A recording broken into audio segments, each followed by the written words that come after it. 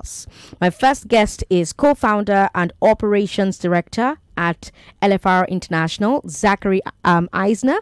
Good to have you on the show. Welcome. Thank you so much. It's so wonderful to be here. Yes, it is. My second guest is the outreach director at LFR International, Ashwin Kulkarni. Welcome to Hard Facts. Thank you. It's been so great being in Nigeria, and so excited to be a part of the show today. And my third guest is executive director of Health Emergency Initiative Nigeria, HEI, Pascal Achunine. Welcome to Hard Facts. Thank you for having me. Pascal has been here before to talk about the work that they do at his NGO as well. And Lagos, this is the kind of conversation that requires you to ask a lot of questions. So feel free to call in, ask your questions about first aid, ask your questions about this first responder thing. What is it? Ask your questions about first responder training. Have you ever witnessed a situation where CPR or first aid or some other first response made the difference between life and death? Tell us that story as well. 0700-993-993-993. We've got Facebook. We're streaming there, so you can watch our guests live. I recommend that you do, because they're going to be doing demonstrations, while the conversation is going on. So watch live, Facebook, Nigeria Info 99.3. Watch live as well on YouTube, Nigeria Info FM. Let's start with LFR International. How long have you guys been around? So LFR International has been an organization since 2018. We've actually been doing this work, though, since even before the organization's founding in 2016. So it's been wonderful to be learning from people all over the world as we develop these first responder training courses and building on those courses. And it's been super incredible to bring those here with our partners in Nigeria. What's your mission? How do you go about achieving your mission? Yes, well, our mission at the end of the day is always to improve the ability of someone to have their lives saved. And how we go about that is by going into wherever country we're working and making sure we have partners on the ground there who can go ahead and just build a coalition with us. We really view our organization not as something of bringing first aid only or some type of program that we own. We view this as a coalition where we can help individuals in whichever country we operate in with local partners on the ground. Now, at the top of the show, I gave those stats about first responders, right? Talk to us a bit about that, Zachary, about proper first response and why it makes such a huge difference. Absolutely. So we know that injury is one of the leading causes of death in the entire world, and heart attacks and cardiac incidents are also one of the leading causes of death. And we know that both of those things can actually be prevented with emergency medical services. Actually, the World Health Organization published a study a few years ago that showed that up to about 50% of all deaths due to injury can be prevented with proper emergency medical services. But the problem is that most people don't have access to emergency medical services. Or if they do, it takes far too long for an ambulance to reach them, and that by that point they've already been seriously injured or died. And so because of that, teaching first aid, training first responders can close that gap and can save lives for all of those people who would have otherwise died. Now, this might seem like a bit of a silly question, but it needs to be asked, right? Why is professional training needed for this? I ask because there are lots of people listening right now who feel like they know what to do. They don't need any training. They've watched Rescue 911. They've watched Baywatch for years. They've watched Grey's Anatomy. I'm pointing at myself. So I love that show. It's one of my favorites. I've watched all 18 seasons. I stopped watching at season 14 because I was like, I'm tired of the deaths. Like, come on, man. So I mean, why do I need special training? No, of course. Like when you see someone on the ground, let's say, and they're in an accident, right? Our first intuition, just as human beings, is to go ahead and help them, right? But the number one thing for us that's important to remember is that we have to be skilled in how to help them before we make the situation worse or just don't provide any help at all. So the importance of really being just understanding that you need to get trained in order to help that situation comes in the sense that there's really like 4 or 5 different situations that we really go over in our trainings that are the majority of what we can kind of provide when it comes to first aid care. And not only that, but once you do get trained, and especially if you get trained through a coalition that we've started to build here. For example, bringing in government partners or local organizations on the ground, you have a sort of legitimacy in your community to make that difference and to be empowered to train people. We really focus on that as an organization. Our number one goal is to empower lay first responders, right? To make sure they have all the tools that they need. So training is one of those tools and one of the most important ones at that. So, Pascal, how does this work in a country like Nigeria where first responders are not really a thing? We don't have paramedics, for instance, or not a lot of paramedics, for instance. We also don't have a first responders culture per se. We typically get to the scene and start pouring water or fanning people, you know. So, like, take pictures. So, how does that work here? Because you are on the ground. How does it work here? Yeah, prior to the collaboration with LFR, back in 2018, we got this need assessment report from FRSC and Lasambos, who have been partners with us on post-crash care up until 2018. They share the feedback that many deaths happen before their personnel get to the scene of crashes because most Nigerians do not know what to do, or some are scared about harassment by law enforcement agencies. So what we did, we designed a program with them and source for fund. Many corporate organizations, locally and many others, funded we started this training in 2018, 2019.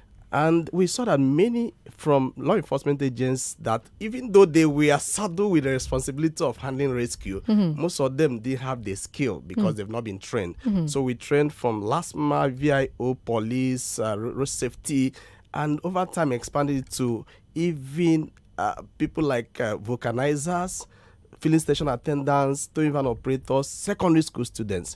So until we began the partnership with LFR, early this year, we had trained close to 700 people. Describe what the training looks like to me. So it covers cardiopulmonary skills required to handle CPR, cardiopulmonary resuscitation. Now, my grandmother is listening and she doesn't know what CPR is. So when somebody has heart attack, and we have heard about personalities and people of different kinds who have a heart attack or cardiac arrest. So the typical impulsive response is to pour water. But through this training, including this semi-literate people trained, many of them have learned how to give compression, give CPR. I mean, by the time you do 30, and you know who to call, 767 122 or 112. So that interval, knowing which agency you need to call while you're offering that, gives a lot, increases the chances of survival. Because 20 minutes most times is the grace period if somebody has heart attack. But again, the other important side is changing the culture from taking pictures to doing something positive for about the victim. It. Now let's not get ahead of ourselves. You know, we've 4 of us in this studio have said trainings multiple times, right? But I want to paint a picture for those who are listening, and I want to show those who are watching what you mean when you say training. What does this training look like? So you say compressions, what does that mean? You say CPR, what does that mean? Like as descriptive as possible, Pascal. So what it means is that if somebody slumps now, so you first of all check the environment. Is it safe? Okay. For you? Then there's what we call Dr. ABC. So before we get to Dr. ABC, what do you mean is the environment safe for me? Yeah, because if somebody collapses and the scene, because you must, as a lifesaver, you must be careful to keep yourself safe as well. Okay. So the environment, you must dimension it is safe. Okay. And then you ask, do you need help? Okay. So you must be clear to scream it, not do it in a hidden place. Make I help you? Yeah. Okay. Make I help. Make I help you. Help. Do you need help? So someone, if the person is able to speak, then you proceed. And there is a way you position your hands if you want, because you must check whether the person is breathing. Okay. Or not. How do you check if the person is breathing? There is what is called Dr. ABC. You check the airwave. They check whether from the nostril. And so, like, put your finger under their nose to see if air is coming out. Yes. Okay. And then you put your hand under their neck to see if you can feel a pulse. The pulse. Yes. Okay. Yes. Then what? Then by the time you've established that, so you get to a section of the chest. Okay. you do Lagos, if you're watching, you can see where he's pointing. I'm actually seeing it on my screen myself. So you go and do something like a cross sign. Okay. So he helps you to establish exactly here. Oh, he's doing it on Zachary. Absolutely. Okay, great. So Lagos, you can watch live. Please move with your mic so that we can keep hearing you. Pascal, move with your mic so we can keep hearing you. Great. Okay. Good. So you place your hands and you use this part of your chin this part of your hand. Then as you press 1, 2, 3. Do it on his chest now. Okay. You got it, Pascal. Come on. 1, 2, 3, 4. Then you look for someone around. Call 112. Call 122. Call 767. And you describe, so person collapsed in this place. So those 112, 767 is describing the paramedics. Paramedics. Yes, who are coming. Because you're not a doctor. That's right. You're not meant to go beyond providing this immediate aid. Yeah. So the paramedics are heading to the who place. Are coming. So as you're offering, you do the first 30 compression. So do it again. Do the cross again, because now the cameras are on both of you, and I want Lagos to see to know what exactly you're talking about. Right? 1, 2, 3, 4, 5, 6, 7. But because it's going to be lying down, so you can... You use your weight? Do you use your weight to do it? Is it possible to break their bone while you're doing it? No, you can't. Okay. Well, they're saying yes. Zachary's saying yes. Yeah, so sometimes you might actually hear the bone in their chest here break, and that's actually not a bad thing. So if somebody is not breathing and they don't have a pulse, and you're putting all of your weight on them, which you should, right? You should be putting all of your weight on them. Okay. And you're doing 30 of these compressions. So you're supposed to do this 1, 2, 3, 4, 5, 6, 7 until you count to 30. Count to 30. And then what you can do is you give them 2 rescue breaths. So you take a deep breath in, you put your mouth on their mouth, and you blow air into their mouth. I see. But what you might hear if you're pressing hard is you might hear their ribs crack. Okay. And all that means is that you're putting enough pressure here that it can compress their heart. And force their heart to start beating. Force it to start beating, exactly. Because what's happened if somebody's in a cardiac arrest is that their heart stops beating. And so, yes, their ribs will be broken and that will hurt and they will have to heal from that. But it's far more important that we're able to compress their heart and having their ribs stay okay. Okay, so, Grey's Anatomy. I knew that. I just wanted to add on that note, and this kind of goes back to your original question, right? Why, if I see someone at the scene, can I just not respond? I've watched shows. I think I know how to do CPR. Why can't I do it? And it really goes back to your other question of, can the ribs crack from that? And as individuals, we just don't want to make the scene worse. We want to help. And I think that's something about our training that we've really tried to outline in there is to really go ahead and make a priority list and teach it from that list, right? So we mentioned Dr. ABC.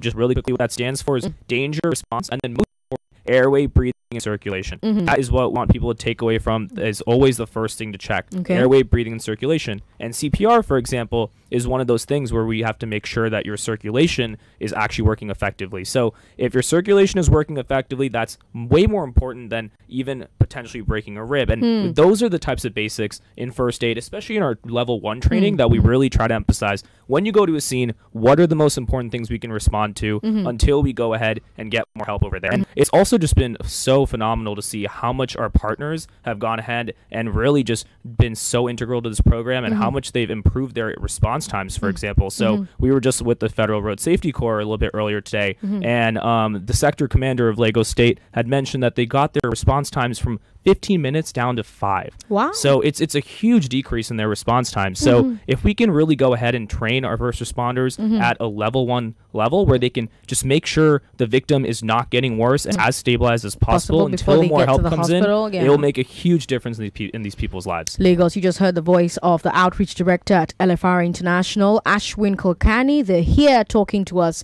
about what to do when you are the first responder. Do you know CPR? Do you know first aid? Before him, you heard the voice of the co-founder and operations director at LFR International, Zachary Eisner. And also in the studio is the executive director of Health Emergency Initiative Nigeria, HEI, Pascal Achinine. He was the one who was teaching us how to do the compressions. He didn't do the mouth to mouth though, but I don't think we I don't think we quite need that. If you've got questions, go ahead and give us a call and ask 0700-993-993 0700-993-993. I'm glad that many of you are live right now watching our guests in the studio as they take you through a practical of what this is supposed to look like. Now, let's talk about this training that you're conducting in Lagos. I think I'm going to come to the outreach officer with that question, right? Because that's more your domain. It's definitely both of ours. Feel free to ask. Don't worry. Well, yeah, let me ask you, Ashwin. So tell us about the training that you're conducting in Lagos for commercial drivers and other key workers. Talk to me about that. Of course. This is the first pilot study of what we're hoping will be a much larger program in Nigeria.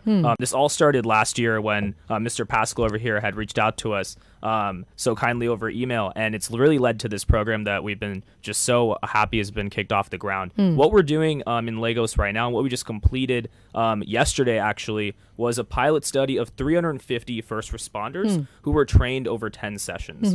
And most importantly, the trainers themselves were from Nigeria. So those would be Federal Road Safety Corps officers. They might be members of the police force, other local contacts that HCI has on the ground, for example, who would go ahead and help train these individuals. What's also really important about these trainings is the fact that these are people who will be on the road like throughout the day. So those will be commercial drivers. They might be delivery drivers. They might be taxi cab drivers, for example. So the chances of them seeing trauma and seeing accidents are much higher. Yeah. So it's very important for us that, for example, if you're sitting in a studio or sitting in a room, we can train you, but it's not going to be much help. Yeah. So we really wanted to make sure we got to that target scene. Yeah. And then through those trainings, we provided the level 1 basic trauma care. It's around a 5-hour course, which LFR has also provided in around 6 other countries at this point. Okay. At least those programs have shown some really good success. And even just through the trainings that we've done initially, we've seen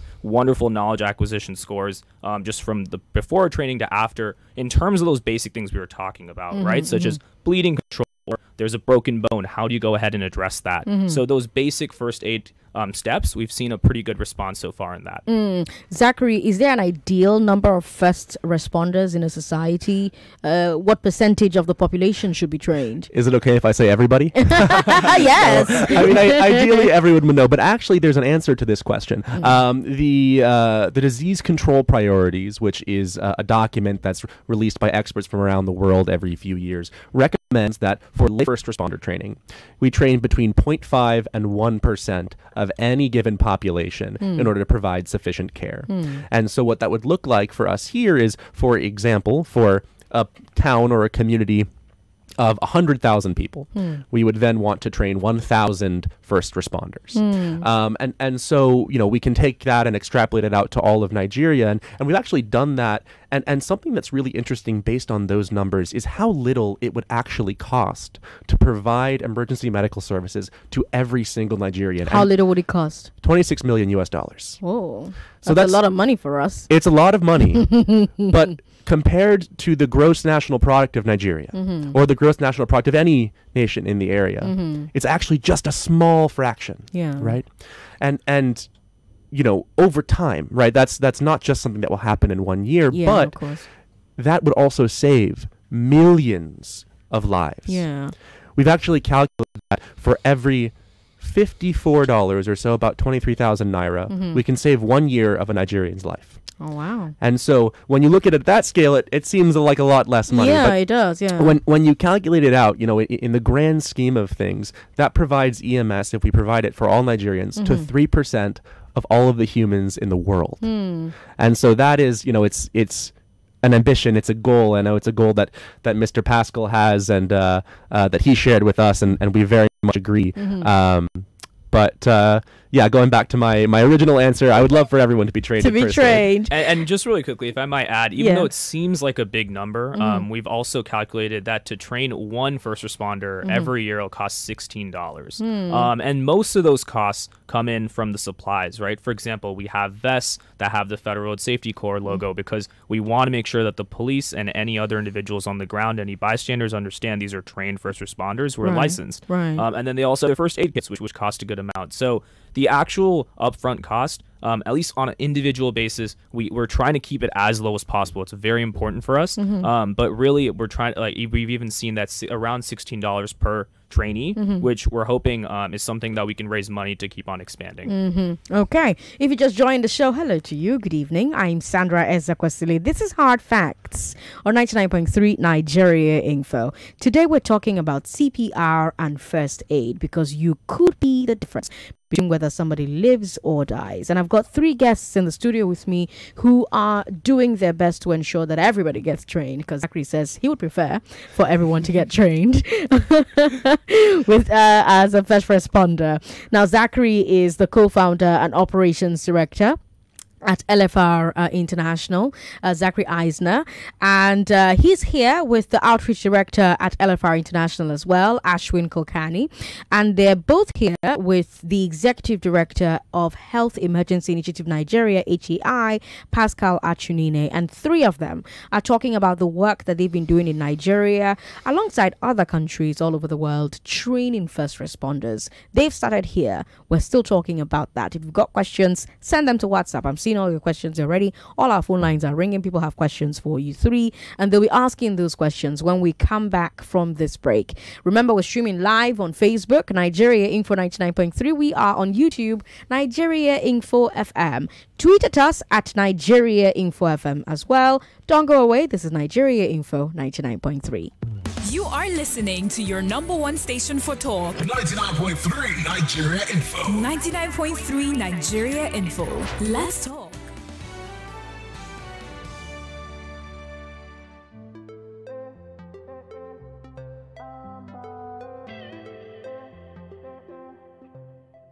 Jay, you wanna feel that boost? Allow me to introduce Amber Energy Drink. No more shutting down, we're going up. Oh yeah, get ready, stimulate your energy. Amber now for energy. Go around, tell somebody. Oh yeah, get ready, stimulate your energy. Amber now for energy. Go around, tell somebody. Say, what are you waiting for? Yeah, now you can do more, because Amber Energy Drink for you. Amber Energy Drink for you. No need to go too far, you can find it where you are, because Amber Energy Drink for you. Amber Energy Drink for you. Yeah, yeah. Amber for you. Yeah, yeah. Amber for you. Amber Energy Drink. Stimulate the energy in you. Get 70% off. Say what? 70%? Everyone loves mass discount because it either helps them save money or get more from their budget. But sadly, every day isn't Christmas. Unless, like me, you've got to have the higher thermal Gen Power Inverter Air Conditioner that helps me save 70% on my electricity consumption. I even enjoy multiple ACs when I'm on Gen. That's less bills and more comfort every single day. So, what will you do with your 70% saving? Get the higher thermal Gen Power Inverter Air Conditioner. That's a whopping 70% electricity saver. That's less bills, more comfort. Higher thermal, always there for you. Chairman, I want to check my phone. But wait, you don't tell where I see you for Kobe Joy. What did they happen? My brother, I don't throw money like that again, no. I don't save all my money with Davodani for my future washing machine. You mean say you don't give the video money? Nah, man, no be the video. Now, Davodani Microfinance Bank. When you open a save and win account with Davodani, you fit to win Obonga prizes like a brand new Okada, 45-inch TV set, generator, deep freezer, and all that Boku prices. To win, make you save up to 500,000 naira for 9 months for good package, 200,000 naira for 7 months for silver, and 50,000 naira for 5 months for bronze package. Now the Okada way must win from Davodani Microfinance Bank with that.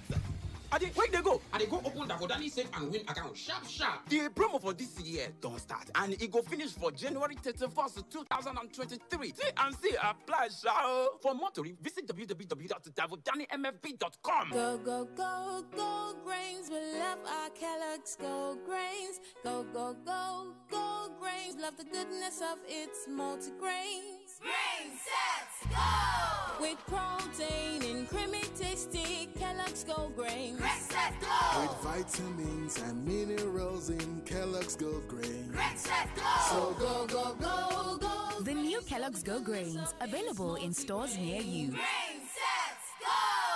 Believe and win big. Experience the wonder of the FIFA World Cup in Qatar with Coca-Cola. Buy any Coca-Cola product with a white cap. Check the code under the cap and dial star 8014 star 1 star code hash to participate for free. You could win an all-expense paid trip to the FIFA World Cup in Qatar. There's also 250 million naira in airtime to be won instantly. T's and C's apply. Coca-Cola, official partner of the FIFA World Cup. This promo is approved by the FCCPC. Football's biggest season is here, and DSTV is the stadium with all the action. Enjoy every single match from the FIFA World Cup, the Premier League, La Liga, Serie A, the UEFA Europa League, and the UEFA Champions League.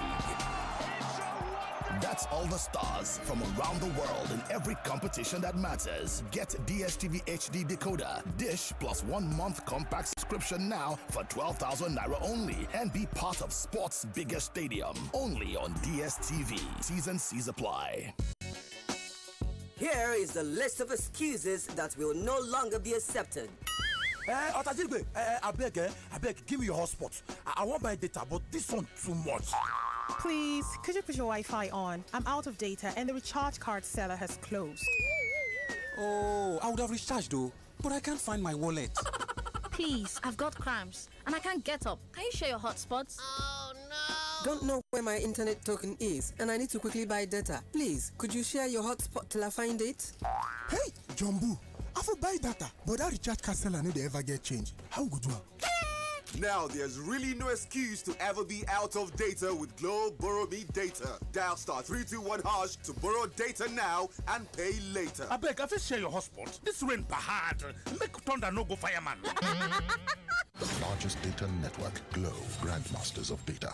Are you weary of the state of our beloved country, Nigeria? Do you still believe in the efficacy of prayer to change things? If you do, please join us in raising an altar in faith and unity unto God as we pray for a new nation. The set time has come to birth a new Nigeria. Date is Saturday, 17th of September 2022. Time 10 a.m. to 5 p.m. Venue is the Tafawa Balewa Square, TBS Lagos. Let us all come together with one voice and pray for Nigeria. Everyone is welcome. This is a non-denominational prayer meeting. The Information Communication Technology and Telecommunications Expo ICTEL 2022 is here with the team ensuring efficient digital infrastructure in Nigeria. This year's ICTEL Expo will create a platform for all stakeholders, brand executives, founders and entrepreneurs, government and trade agencies and many others engage in robust discussions on improving the government's plans towards growing the digital economy by 2025. Key event highlights include exhibition, product unveil, conferences and seminar presentations, panel sessions and lots more. Date August 31st to September 1st, 2022.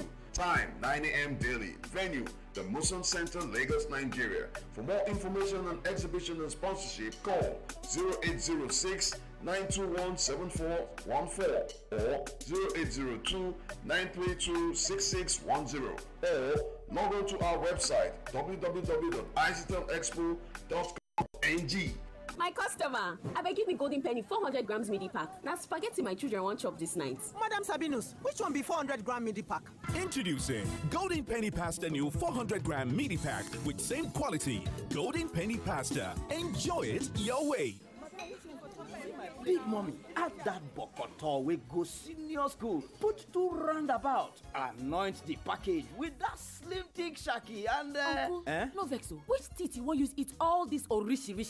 That your teeth will be like where motor jam truck. You know they worry you again. That one na before. All thanks to the new Close-Up Complete Fresh Protection. That's right. The new Close-Up Complete Fresh Protection toothpaste gives you complete oral protection with fluoride and antibacterial zinc to keep your teeth strong, prevent tooth holes, and fight bacteria. Please have to go buy my own new Close-Up Complete Fresh Protection toothpaste.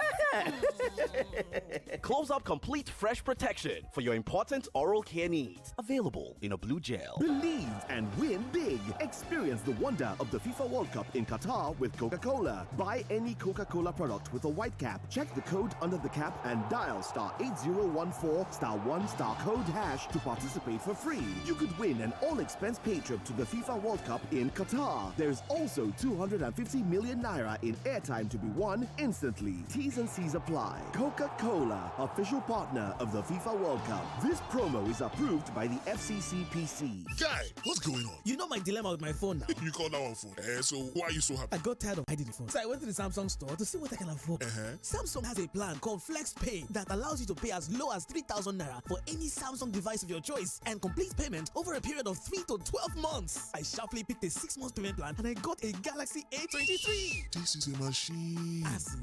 You have been dulling yourself, Find Samsung Flex Pay and own your device right away without breaking your pocket. Terms and conditions apply. Hurry now while stock lasts. We're back. We're back. We're back. We're back. We are back. We're back on 99.3 Nigeria Info. I'm Sandra Ezekwesili. Good evening, Lagos. How's it going? Do you know CPR and First Aid?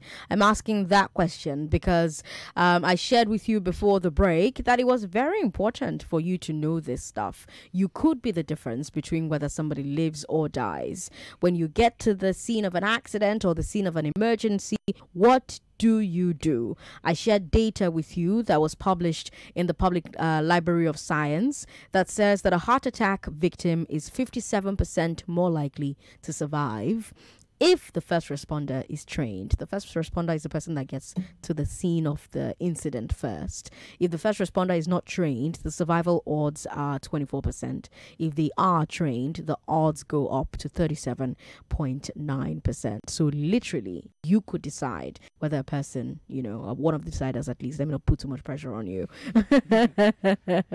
I've got guests in the studio with me who have made it their mission to train as many first responders as possible all over different countries in the world. One of them is the co-founder and operations director at LFR International, Zachary Eisner.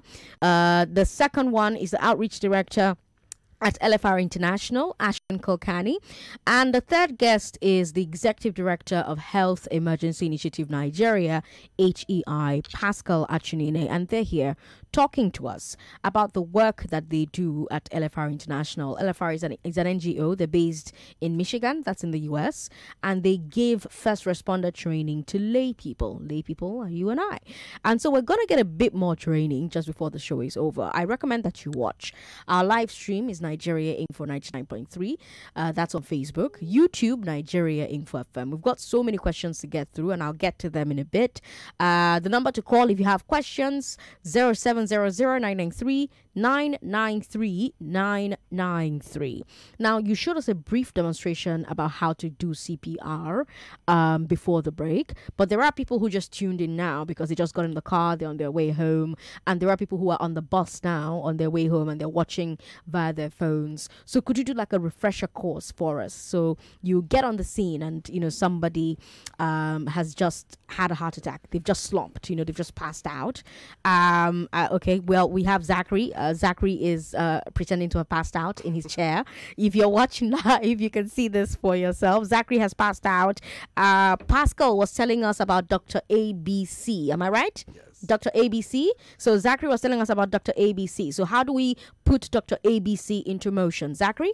Absolutely. So the first thing of Dr. ABC is the D, right? And that stands for danger. So the first thing that I would do as a first responder in this situation is I see Ashwin there. I see, oh my goodness, something might be happening to him. I have to intervene here, right?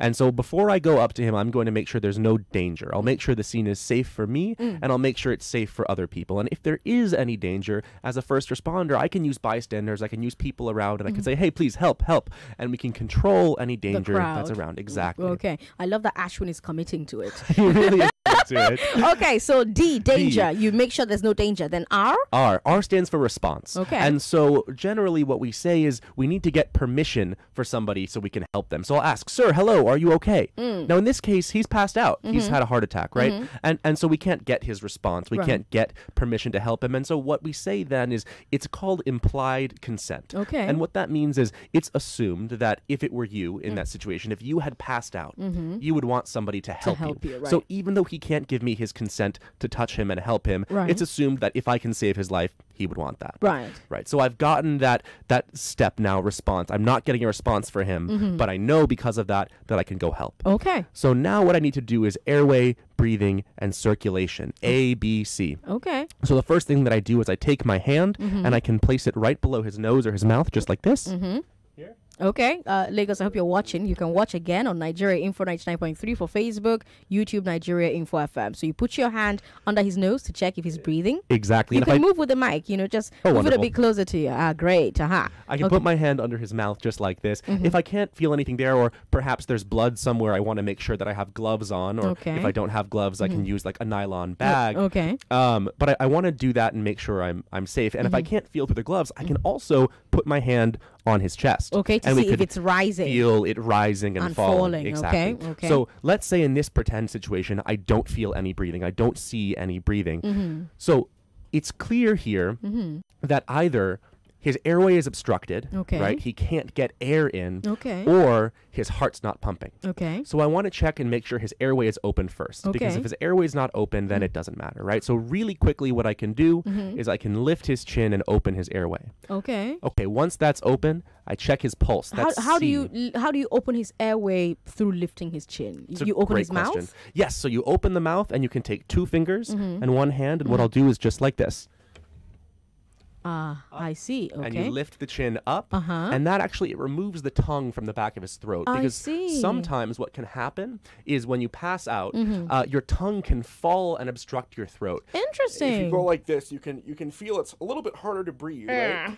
And that's actually because your tongue is obstructing your throat there. It's Yeah. in the way. Okay. So what I've done there is I've removed his tongue. And so now any intervention that I do, it will be helpful because he has a clear airway. Okay. Now I know he's not breathing, so I need to then check his pulse. Okay. So I'll take 2 fingers here Mhm. and make sure we're not using our thumb. The Okay. problem with using your thumb is you actually feel your own pulse. So if I were to use my thumb on him, let's say he doesn't have a pulse. Mhm. If I use my thumb, I say, oh okay, there's a there's a pulse. pulse. Oh, he's good, right? And I say, okay, well, I don't need to do CPR then because Okay. he has a pulse. Great. Yeah. If I use these 2 fingers here Mhm. and I place just below his chin bone on his neck, Right. and I press firmly, Right. and you can feel if there's a pulse there. Okay. So in this situation, let's say I don't feel a pulse. Right. Okay, well then that's when we need to begin CPR. But if you do feel a pulse, then what? If you do feel a pulse and you've opened the airway, Mhm. what you want to do is you can put somebody in a position that's called the recovery position. What is that? So the recovery position, generally what it is it's just lying on their side. Okay. And you can use their arm and their leg to Mhm. help support them on their side. Okay. And if people are looking for resources on the recovery position, you can look it up on Google, or if you want to go to our website for first aid materials, Mhm. we have details on the recovery position So there. so lie on their side, like the way you lie on your side when you're sleeping. Exactly. So like a baby. Exactly. And that will make sure that nothing, if he were to vomit or there were to be saliva or blood in his throat, that it wouldn't go into his lungs and cause him to choke. Yeah. So okay, but that's only if you feel air coming out of his yes, nose. that's only if he's and you feel a pulse. Exactly. Then you don't feel both things. What next? Compression. Yes. So then if you don't feel a pulse, you begin compressions. And Ashwin, you're not sleeping, right? I'm here. Because he's so committed. I'm not breathing. I don't have a pulse. Oh, sorry. All right, go back. All right, go ahead. So just like what Mr. Pascal said earlier, you'll take Yeah. one hand, Mhm. you'll take another hand, and you'll place it on top, and you interlock. I hope your you're fingers. watching Lagos, Nigeria Info 99.3 on Facebook, Nigeria Info FM on YouTube. Go ahead. You interlock your fingers just like this. Right. And then what you do is you want to go and you lean over the person. Presumably they're lying on the floor. Okay. But in this case, we'll do it in a chair. Yeah. And I'm going to... What if they're lying in the chair? What if they pass out in the chair? Do you If get they- them to lie on the floor? Yes, if they pass out in the chair, what you want to do is very, very carefully, Mhm. and you can have other people help Help you with you? this move. You especially want to make sure somebody's holding their head and their neck so So they their don't hit head's it? not bobbing around. Okay. Exactly. Okay. And you want to lie them down flat on the floor. Okay. Because this only works if we can put the most pressure possible. Okay. So I take these hands here and I feel where his sternum is, that bone on your chest. Sternum, that's too English. That's Yes. like, we're not medical students. Absolutely. So what's that? That's the bone in your chest in between your ribs. Okay. So right in the middle of your chest. How if do you feel that for women who have breasts? How do we Yes. feel that? That would be the bone that's right in between the breasts. Okay. Absolutely. Okay. And you take your hands like this and you put it there. Okay. And then you press. And you press down 30 times. Just like that. It has to be 30? Generally, unless there's another person that can be providing breaths while you're doing that, Yeah. we say 30 times. Okay. And How do you count out the 30? Is it 1, 2, 3, 4? Is it 1, 2? How do you count it out? So we generally say 100 beats per minute. And the best way to remember that is if everybody knows the song Staying Alive that goes, ha, ha, ha, ha, Staying alive, staying Exactly. alive. That's the and so beat. for each oh my God, that's a lot. That's really hard. Yes. Yes, and you want to be doing it as hard as you can. They actually say when you're in medical school or paramedic school, you want to compress the chest up to 1/3 of the entire height of the chest. So you're really, really pressing down. Pressing down. Absolutely, Okay. absolutely. So you keep doing that, and keep doing somebody that. who is around has to call the emergency numbers. Exactly, you have and the somebody. emergency numbers are.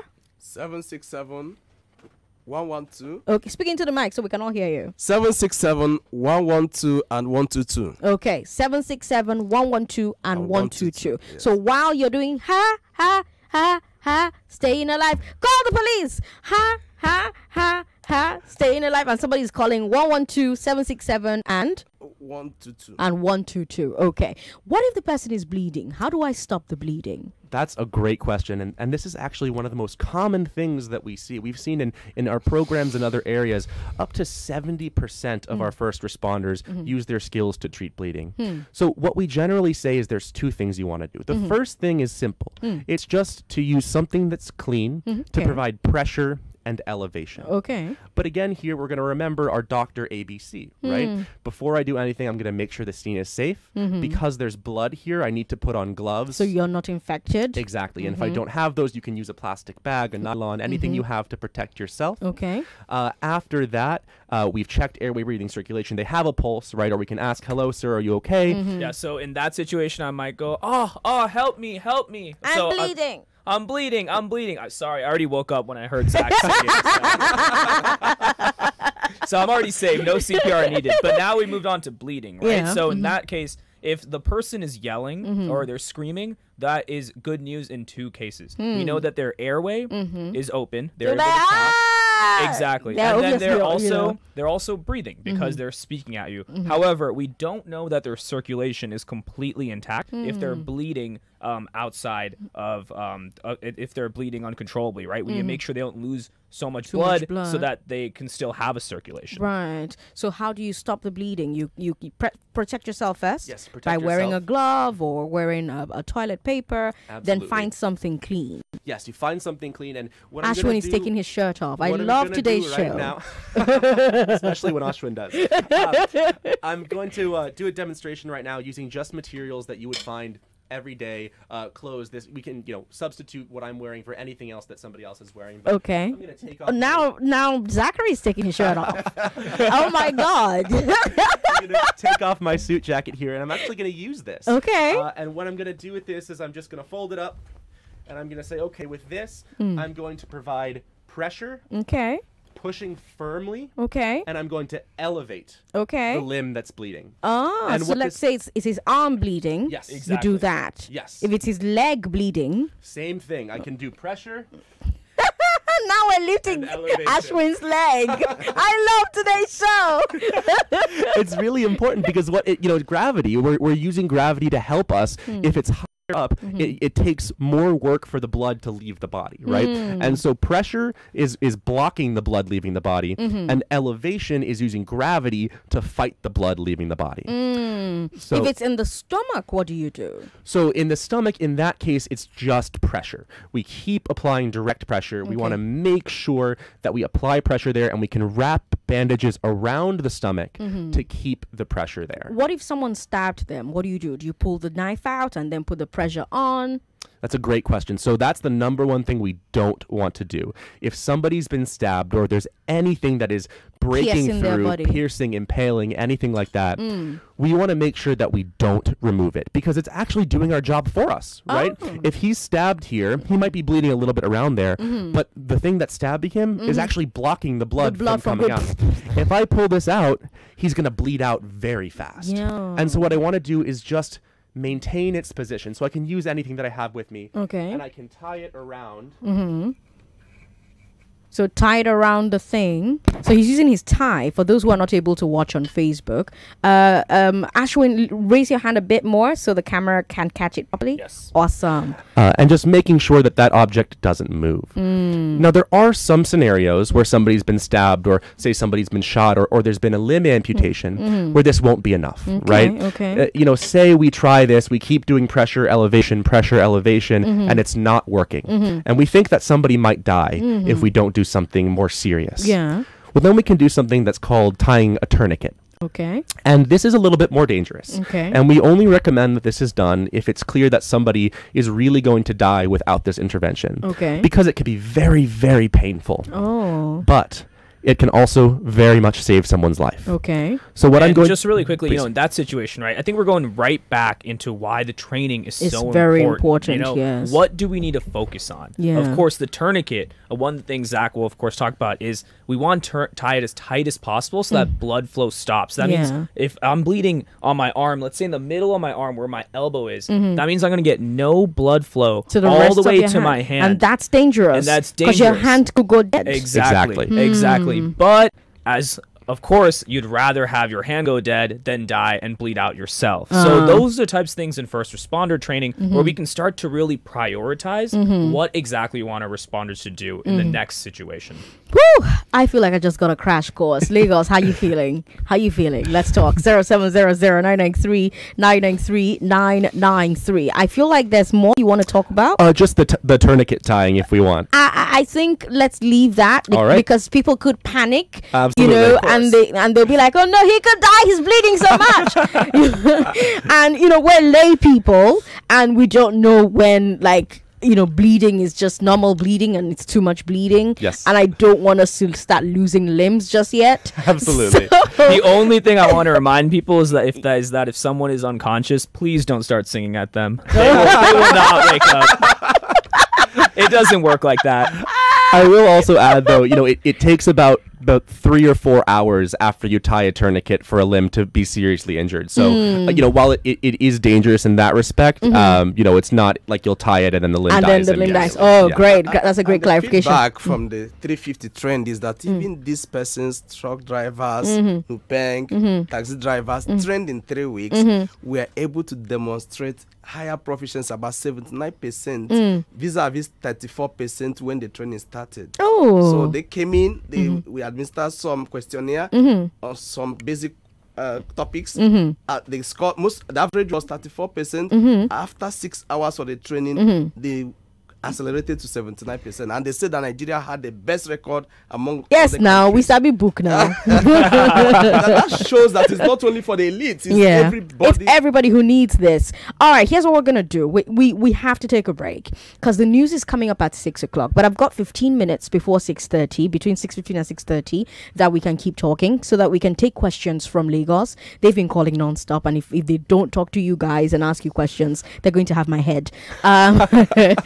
I have so many messages on WhatsApp as well, and I would love for you guys to address all of those questions. So if it's not too much to ask, 6:15 we're back here and we're talking again about some of these things that we've just discussed. I won't ask any further questions. I'll just let Lagos do all the asking. Is that okay? Of course. Absolutely. Lagos, we've got Zachary here, we've got Ashwin here, we've got Pascal here, and they're teaching you about CPR, about first aid, about what to do if you are the first person to see somebody in an emergency. So whether they've been in an accident, or they've been shot by SARS, or they've been shot by police, or they have just slumped in the house while they were McQueen, or they were any number of things. What do you do? These are the questions that the gentlemen in the studio are answering for me this evening.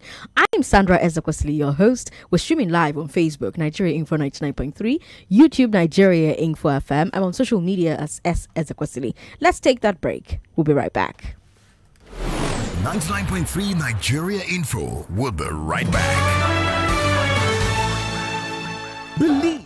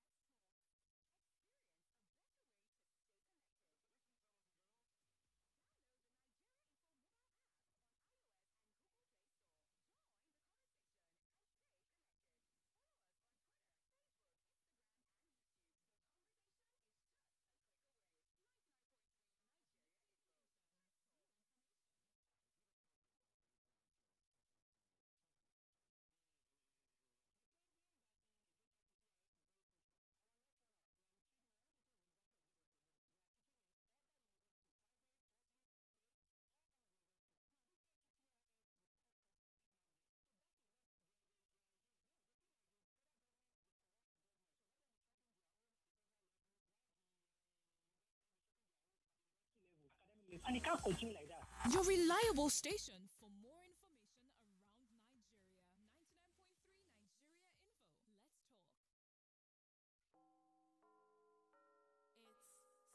99.3 Nigeria Info. Let's talk. It's 6 o'clock. And now, this is the news.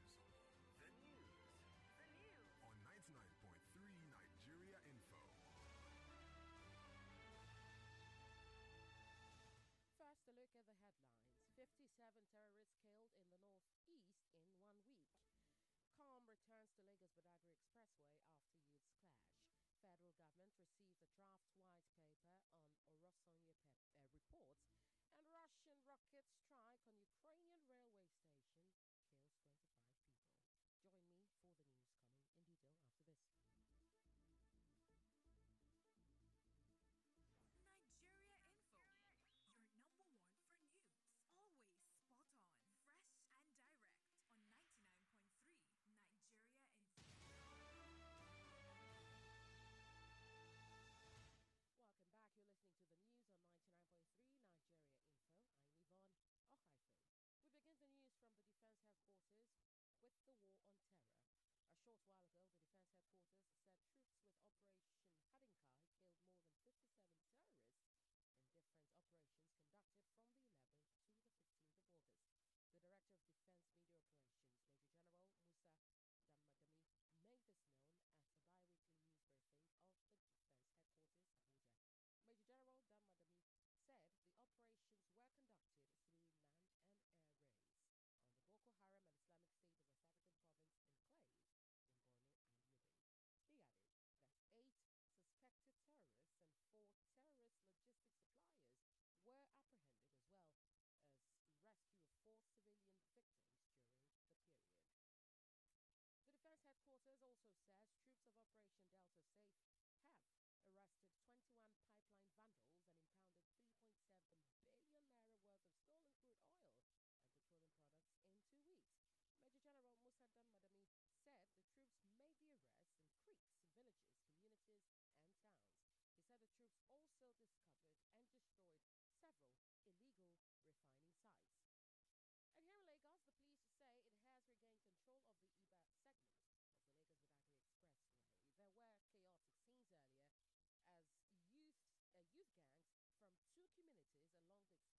a rickshaw was shot about 3 p.m. Mr.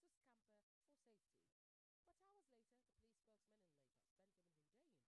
that the command had commenced investigation to track and arrest the gunman. He added that the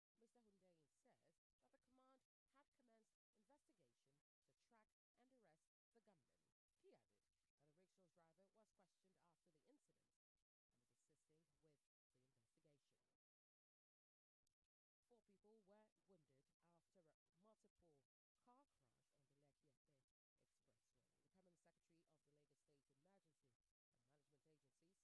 incident and is assisting with the investigation. 4 people were wounded after a multiple car crash on the Lekki-Epe Expressway. The permanent secretary of the Lagos State Emergency and Management Agency said the flatbed truck conveying bags of chemicals veered off its lane and rammed into 2 vehicles. Dr. Olufemi Okeosointolu said the injured victims have been taken to hospital and the crashed vehicles evacuated. But the gridlock on the busy expressway has lengthened across several kilometers, with state officials battling to clear several bags of chemicals from the expressway. There is a need to create an enabling environment for healthcare practitioners in Nigeria. Now, this is according to the Vice Chairman, Association of Public Health Physicians, Lagos Chapter, Dr. Alera Roberts. Dr. Roberts says the body is working to ensure that trained medical specialists are attracted back to the country. What we are looking at is how to attract trained specialists back. Now, bringing them back means that they've achieved their aspirational goals, their career aspirations. They've gotten their training. Can we make an enabling environment such such that they are ready to come back. They can come back on a short-term basis, they can come back on a medium to long-term basis, they can relocate back in the brain drain to brain gain. She was a guest on Nigeria Info's Morning Crossfire and was reacting to the relentless immigration of medical practitioners. Dr. Roberts also said that the government should be more concerned about nurses leaving the country. Bigger problem is the nurses. The number of nurses we have lost. After 5 years of basic nursing, you need to do your post-basic nursing qualifications in theater nursing, intensive care nursing, ophthalmic nursing, pediatric nursing, oncology nursing, orthopedic, whatever specialty.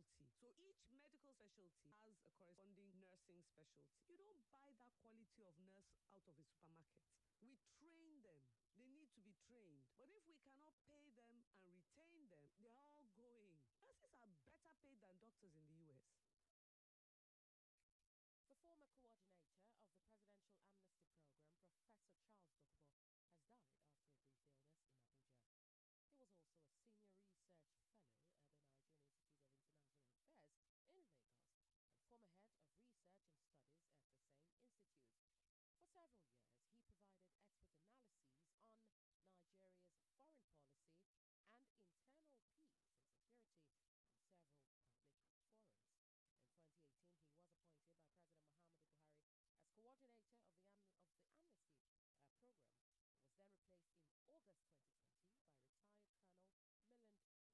forums. In 2018, he was appointed by President Muhammadu Buhari as coordinator of the Amnesty Program. He was then replaced in August 2020 by retired Colonel Miland Dikio. And 15-year-old Musa Ohoya Nicholas is through to the semi-final of the Abeg to Differ Student Debate Tournament. He defeated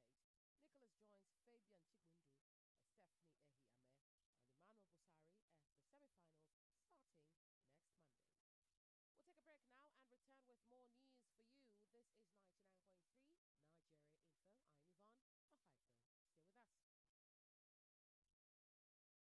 and Emmanuel Busari at the semi-finals starting next Monday. We'll take a break now and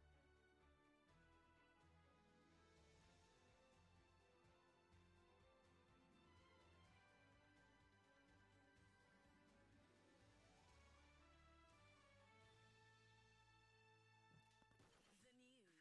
more news for you. This is 99.3 Nigeria Info. I'm Yvonne Ohaifo. Stay with us. The news. Timely, fresh as it breaks on 99.3 Nigeria Info. And now the business news. The federal government of Nigeria has received the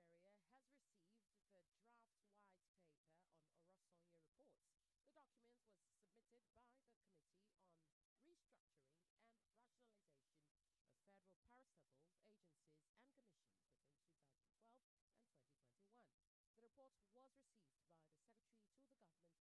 Rationalization of Federal Paracivil Agencies and Commissions between 2012 and 2021. The report was received by the Secretary to the Government of the Federation, Boss Mustafa. Of the federal government's commitment to reposition the public service for effective service delivery. The desire to restructure the public service in order to ensure efficiency was further illustrated recently by the President when he interacted with the Association of Senior Civil Servants just last week, where he reassured of the government commitment to the improvement of the condition of service of the civil servants. On the 1st of July, the federal government inaugurated the White Paper Drafting Committee to examine and evaluate the findings and recommendations contained in the report of the Committee on the Review of New Paracivil Agencies and Commissions. The committee chief, Ebele Okeke, a former head of the civil service, was also asked to develop an implementation plan and key performance indicators. The White Paper Drafting Committee sought and received the counsel of subject matter experts, including retired heads of the Civil Service of the Federation, serving and retired permanent secretaries during our deliberations. It also carried out content analysis of the legal framework setting up the PSCs under review, analysis of the budgetary provisions of the PSCs for the period under consideration, the potential for the PSCs to be self-funding over a reasonable period of time,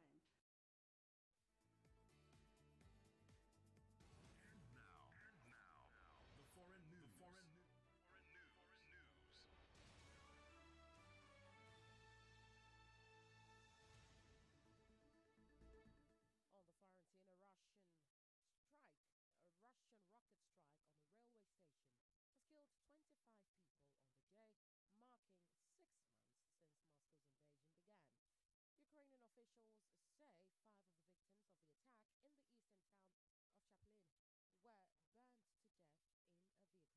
President Volodymyr Zelensky reported the strike during a UN Security Council meeting. A further 31 people were hurt.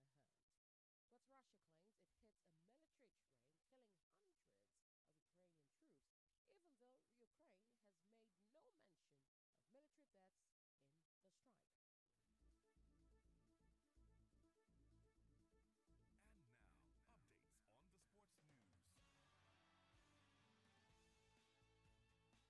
And now, updates on the sports news. The Super Eagles of Nigeria has maintained 31st position in the world in the August FIFA ranking. According to the ranking table, the Jose Pesero tutored players are still placed 4th behind Senegal, Morocco, and Tunisia in Africa. 58 international fixtures were played in the men's game, mostly in Africa and Asia. Hence, changes in the August edition of the FIFA World Rankings are few and far between. 2 countries, Mauritania and Botswana, are jointly the 2 most improved sides in terms of places. In the top 50, almost nothing has changed from the previous edition. Brazil is number 1, followed by Belgium, and Argentina returns as number 3.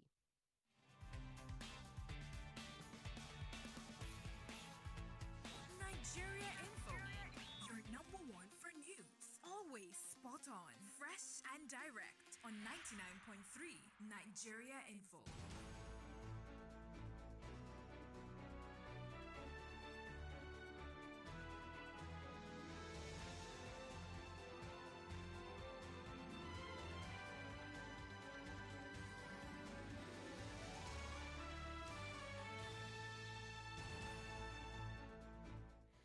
Well, that's the news this hour. Before we go, let's take another look at the major stories we brought you away. You heard that 57 terrorists were killed in the northeast in 2 weeks, while calm has returned to the Lagos-Badagry Expressway after youths clashed earlier.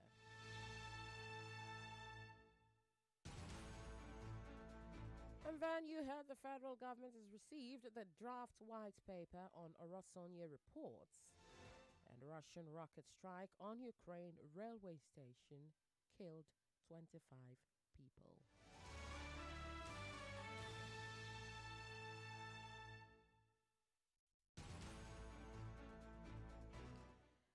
And that was the news edited by Agogo Obo. Thank you for listening. Remember, for more news stories, you can visit our website, www.nigeriainfo.fm. You can also listen to Nigeria Info wherever you are. Just download the Nigeria Info app from your Play Store. If you have information for our newsroom, a story you'd like us to cover, call us on 01465 7175. Again, 01465 7175. Follow us on social media, YouTube Nigeria Info FM, Twitter and Nigeria Info FM, Facebook Nigeria Info 99.3, and Instagram and Nigeria Info FM Lagos. I'm Ivana Haifo. This is 99.3 Nigeria Info. See you at 7.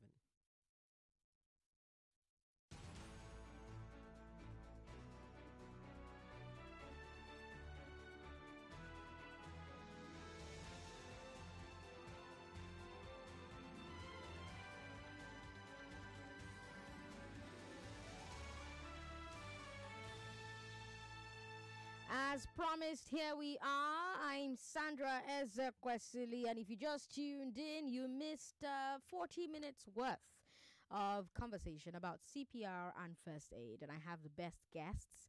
I have Zachary, I have Ashwina, I have Pascal here with me, and 3 of them have a mission, and their mission is to train as many first responders as possible. First responders are people who get to the scene of an emergency first. Now, I've got a question here from Ruth Pillar. It's not a question, really, it's just a comment. Ruth Pillar says, I've taken several courses in first aid, having been a member of Red Cross in secondary school. But the truth is, one never really prepares. One is never really prepared when you are faced with a live emergency situation. One can freeze, not even know what to do. It can really zap one's energy physically and emotionally. Zachary and Ashwin are both nodding. So what do? You get into that fight or flight situation, and your instinct is to flight or freeze. How do you get yourself, back into the moment and spring into action, Zachary? My uncle is actually a doctor, and when I started medical training, he told me a joke. He said, "Zach, what is the first thing that you do in an emergency situation?" And I said, "Airway, breathing, and circulation." And he said, "No." He said, "Check your own pulse first." Oh, and I think that's I like that. I think that's a very, very valid concern that a lot of first responders have. It's scary, and it can be even traumatizing to see things like this. And I think it's important in that moment to remember that you do have the skills and you do have the power to save lives. And it might not always work. And that is really sad and really unfortunate. But everyone that's been trained as a first responder can be proud in knowing that they are doing their best effort. And I think it's that can help maybe push through some of that fear, some of that anxiety, and the craziness that you feel when you first get to a scene. I can also just quickly talk about our training specifically. Just in that situation, that is why we try to make our trainings as simple as possible. So we always say the first thing when you show up to scene, remember Dr. ABC. And so that's why we try to make it simple, Dr. ABC. And then immediately you're starting to remember little things from the training. Okay, I need to make sure the scene is safe. I need to make sure that I'm keeping a 6-meter radius so that everything is okay. Then I go into airway, breathing, and circulation. And then from there, you pick up some momentum. And then you can start to really respond to the scene appropriately. Someone's asking a question about children. What do you do when a child is the one in the emergency? Incidentally, I have a comment here from FX for Real, who says, "I cannot forget how this procedure saved my first daughter on the 4th of March 2011. She fell into a container filled with water for close to 20 minutes without anybody's knowledge. The first thing I did was to make an attempt with this procedure on her. She came back to life after some pressing of the chest and mouth-to-mouth procedure. We later took her to the hospital, and she's in SS1 now. To God be the glory." So what do you do when it's a child? How do you handle the situation when it's a child, Ashwin? Yeah, I mean, so in that situation, first of all, we're just so happy to hear of that story and to hear that her daughter is okay. But in that situation, we try to, once again, make sure that we can keep our first responders as calm as possible. Really, the situation does not change as much as people might imagine, right? Even if it's a child, we still need to make sure their airway, breathing, and circulation is safe before we move into, for example, if they have a broken bone, before we move into that, or before we transport a victim. So it's important to remember that the basics do stay the same if it is a child. Someone's asking, what if it's the head that is bleeding? What do you do when it's the head, Zachary? Whatever you do, please don't tie a tourniquet around somebody's neck. Remember, airway is always the priority. Yeah. But if it's the head that's bleeding, it's the same thing that we would do for the body or for the chest, right? We want to put direct pressure on the bleeding site as much as we can. We can use gauze or other clean materials, again, after we've made sure we're wearing gloves to protect ourselves, or a plastic bag. And we'll keep maintaining that pressure, and we can tie a bandage around. And if it keeps bleeding, if it won't stop, that's when we really want to take somebody to the hospital as quickly as we can. This message here says, "I actually didn't know I have your number. Please assist me with the address and contact of where the training for the CPR is taking place. I had a brief lecture on CPR. Now I need proper training." So can just anybody be trained? Is there a center where you're doing these trainings, Pascal? Absolutely. We have organizations that give us their venue, their facility at a discounted rate. Okay. For the targeted training for commercial transporters. Bus drivers. So what you're doing is a pilot program. Right now you're just focusing on commercial drivers. However, it is important to know that simultaneously we also run training for secondary schools. I had mentioned earlier that the Commissioner for Education, Lagos State, approved that we train all senior secondary school students here. Nice. And we have trained about 120 since the beginning of the year. So nice. All of that are running simultaneously. But this category, yes, are those who effectively will deploy it on day-to-day basis. Yes. However, the person can reach us on number 2 Ayindegiwa Health Emergency Initiative Office Surulere. Okay. Yes. Number 2 where? Ayindegiwa Street. Yes. So Surulere. it's important that you share that information because there are people who may also want you to come and train their staff. Absolutely. In their place of work. We have structure that supports that. So again, the address where they can come is where? Number 2 Ayindegiwa Street, Surulere. Do you have a website or a number that they can reach out to? Yes. 08037228843. You want to take that slower? 08037228843 or hei.org.ng. Okay, thank you very much. Lots of people are asking what it takes to enroll and get trained. Lots of people. Okay, so I'm trying to and again, I'm trying to see info through. at hei.ng. They can also send communication, so our back end team will respond with proper information on when we are doing the next batch and how they can professionally be certified. Okay. We've got comments on Facebook. Let's try and see as many of them as we can. Woo! The question here is, if I call the number 112, will I get a quick response? Pascal? 5 over 10, at minimum of 5 over 10. But that's and those also, are fair odds, you know? Not good, not great. Yeah, but that's why the First Responders Coalition yesterday, on Tuesday, we were actually with the team of Honorable Commissioner for Health. And they have been working with us, supporting in different ways, and the Federal Road Safety particularly. So we are trying to see how synergy can be strengthened to make sure that when those numbers are called, there will be higher chances of response time. Higher response time. Okay, so let's talk a bit about this coalition, right? So you had a big announcement. I'll come to Ashwin for that. Yes. So the coalition is called the First Responder Coalition of Nigeria, and this is actually something that's been very.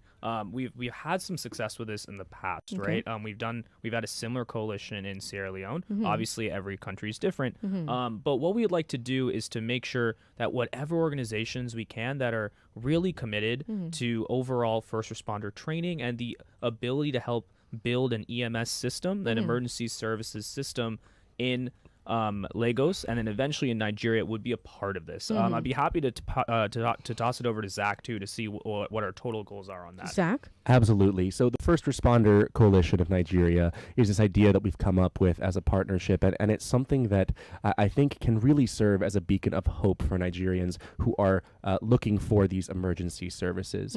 So far, we have the Health Emergency Initiative, the Federal Road Safety Corps, and ourselves at LFR International. But we are also actively looking for other partners who are very interested in saving lives. And that's the key here, right? We want to leverage as many resources as we can, whether those are corporate resources, looking at people who are looking to donate to this type of thing and fund this type of work, or whether it's other NGOs who are interested in helping provide these trainings or roll out trainings throughout the country. Different parts of the country. Exactly. Right. And, especially us as international NGOs, this is Nigeria and Nigerians' home, right? And this should be an initiative that is owned by Nigerians. And we feel that the coalition is a great way to do that and democratize that. And it creates this initiative that everybody can work together on, because by ourselves, we can't do it. By themselves, HEI has done incredible work, but, it can't do everything by itself. But together we can accomplish anything that we set our minds to. Lagos, I have on the show with me today guests from LFR International. LFR is an NGO based in Michigan, that's in the US. They give first responder training to lay people, and they're bringing that training to Lagos. They're bringing it to Nigeria. We have in the studio the co-founder and operations director at LFR International, Zachary Eisner. We also have the outreach director at LFR International, Ashwin Ashwin Kulkarni. And we also have the Executive Director of Health Emergency Initiative Nigeria, Pascal Achinine. And three of them have done such an incredible job of teaching us, like taking us through like a crash course in first aid and CPR. If you missed it, I recommend that you go and watch again on our website, nigeriainfo.fm, Facebook Nigeria Info 99.3, YouTube Nigeria Info FM. Yes, there's video demonstrations. Like they got their shirts off and everything. This will also be available on all streaming platforms via our podcast. So if you missed the conversation, you can listen again through the podcast. Now, if you've got questions, I've taken a number of questions, most of them asking, how do I get enrolled? How do I get the training done, etc., etc. So share that number again and share that address again, so that people can reach out to you, people can call, people can come over to the office with their questions. What's the number again, Pascal? 08037228843. You want to call that again? 08037228843. And then hei.org.ng. And you can also reach us via email info@hei.org.ng. And then the address is number 2 Ayinde Giwa Street, Surulere. All right, someone's asking on WhatsApp to make sure that they actually got the address right. Lagos, calling with your numbers, with your questions, 0700 993 993 993, 0700 993 993 993. Ashwin, someone's asking, what's the difference between the first responder and a first aider? I don't know what that is. Yeah, of course. So a first responder, as you so eloquently said during the show, is the first person who can go ahead and arrive at the scene. That is what a first responder is. What the whole part of our program is training lay people to be lay first responders. So not people who are fully insured and not fully employed in first response, but someone who can still show up to the scene. A first aider, if I'm not mistaken, and Zach, please do step in if I am. A first aider is someone who can really go ahead and show up to the scene and provide effective first aid care. Those are different things, right? Okay. A first responder can be different because they might not be trained in first aid, for example. Okay. I think there's one key difference as well, and this is why we say first responders instead of first aiders. So like Ashwin very eloquently said, they're the first people to show up. But in addition to teaching first aid in our course, we also teach transportation. And we teach how you can take somebody safely that has been injured from the scene of the incident, either to the nearest health facility or to a safe point where they can then access other emergency services. So it goes just beyond first aid skills into skills that have to do with, everything from scene safety when you're responding to managing crowds to doing triage, all of those other things in addition to first aid skills. Now, we've got people who are asking, and Pascal, you're the best person to answer that question. And I love that you're doing like collaborative work with the government, with road safety officials, etc., etc. But we've got someone who's asking, what's the work that is happening with the Nigerian police and other security agents so that they don't hold the first responder responsible for the accident or the incident or the emergency? So we're intentional when we were planning and deploying this program. Just last week I mentioned we trained 10 police officers, essentially those in the Motopol, that's the traffic officers, and the medical services division. And that did not just come on their own. The commission, all the way from the commissioner of police, we had meetings, and we trained the first set, but the serving CP took interest in this and ensured that the team we are trained, and they also participated. It's interesting to know that they also were among the TOT, train the trainer, that happened yesterday, some of the police officers. Okay. So issues around harassment or so in the case of assisting as a first responder, that has been cleared. More so for every first responder trained by us has a reflective jacket with FRSC logo and our logos. So that make and a unique code. So that gives you some legitimacy to step in without any harassment, and even for the public to cooperate with you. All right, that's where we're going to leave it. Thank you so much, gentlemen, for your time today. I wish we had more time, but we don't. Zachary, Ashwin, Pascal, it's been great. We hope we have you join us again on the show. I am Sandra Ezekwesili. This has been Hard Facts on 99.3 Nigeria Info. Tomorrow, we'll let Nigerian stories rest and we'll take a look at what's happening in other parts of the world. Have yourselves a fantastic night, Lagos. Good night. Thank you.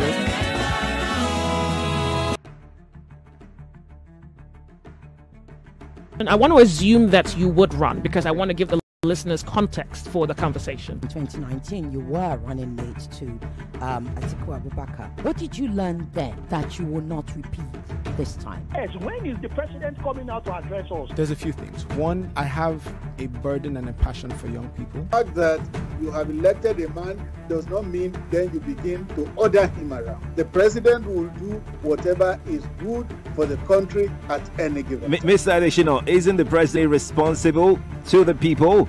What should the next president do to root out stakeholders who are complicit? You fire those that need to be fired are fired. It's looking like a brand new Chelsea, attacking with so much fluidity. And what can you say about that, Martin? I know you follow Chelsea quite closely. I live close to the Chelsea training ground. That's what you mean by that. I'm not.